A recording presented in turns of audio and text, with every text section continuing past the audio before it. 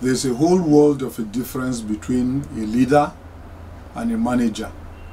While a leader makes effort to influence people and to take them towards a better life and achieving certain growth in life, a manager simply concerns himself with the discipline of managing things and making things happen.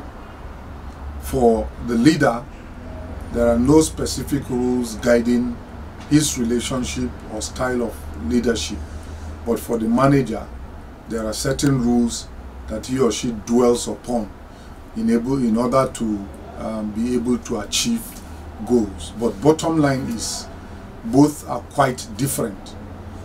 Yes, they may have their strong points, but for me, it is better that you are a leader first, then you can become a manager, and then all things will fall in place. So you may have a manager as the head of a family, as the head of an organization, a school, a church, a mosque, wherever.